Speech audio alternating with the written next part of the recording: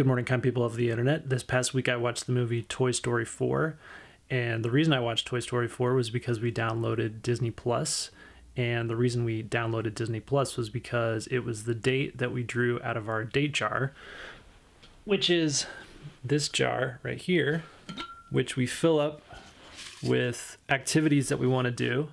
So Emily and I both put little pieces of paper in here with an activity written on it, and then a few times a week we draw out one of the pieces of paper and we do that activity.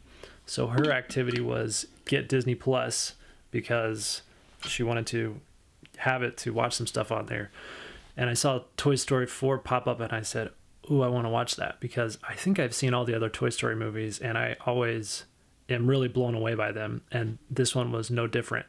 I'm always amazed how they can make an animated movie so lifelike and have so much emotional depth. I thought the movie was hilarious, sad, heartwarming, and faced all sorts of moral questions throughout the movie too, and so suspenseful. There's just so much to it, and they get so much out of the facial expressions that they use.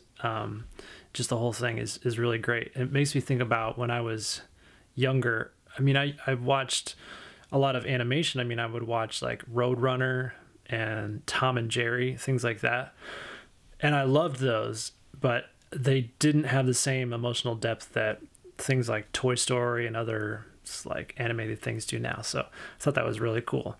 And we also watched Mandalorian, and Baby Yoda is totally irresistible. I also watched a concert on the YouTube page of the Indianapolis Symphony Orchestra, which was really great. They played Tchaikovsky and they had a guest pianist play concerto, and he also played a really famous Rachmaninoff piece as an encore.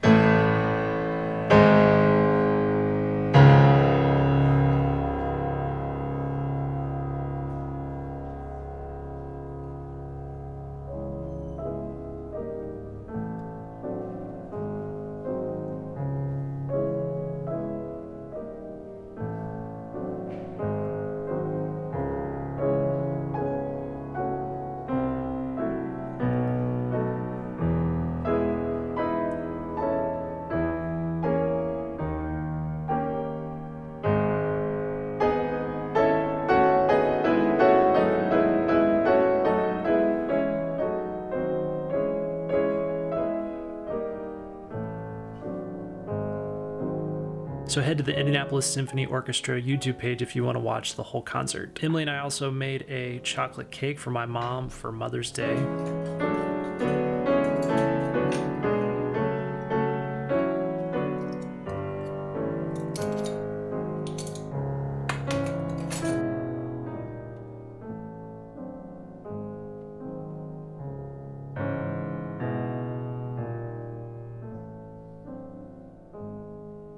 And it also frosted one night, so most of the plants that we planted in our garden died because we were very inexperienced garden makers.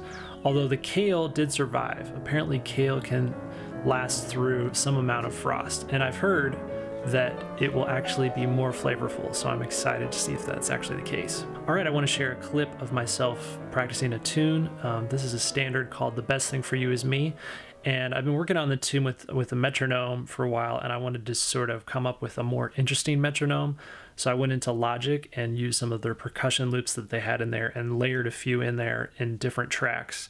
And it's kind of fun to experiment with that and just kind of come up with your own backing track. So that's what I did. So I hope you like it. Thanks for watching, and I will talk to you next time.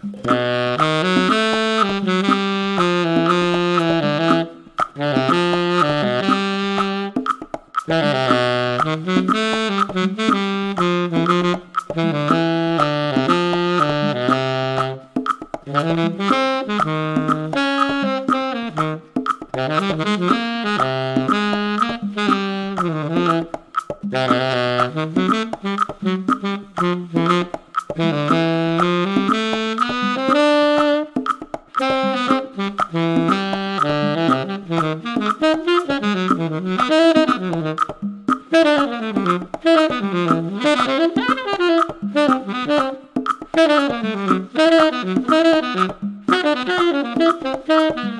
you.